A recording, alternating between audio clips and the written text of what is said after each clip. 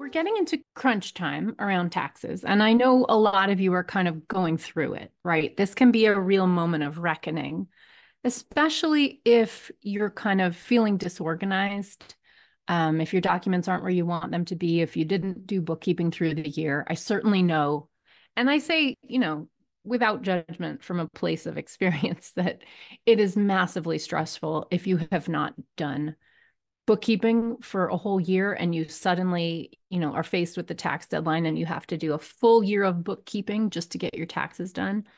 That is a really awful project that can be hard and stressful.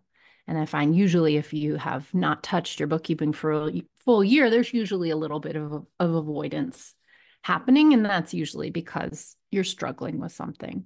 So I just wanted to mention that and kind of hold some space for the heaviness around that, right? It can really feel hard, especially if your money is not where you want it to be, right? Avoiding tends to make money problems worse, and money really requires some attention in order to improve.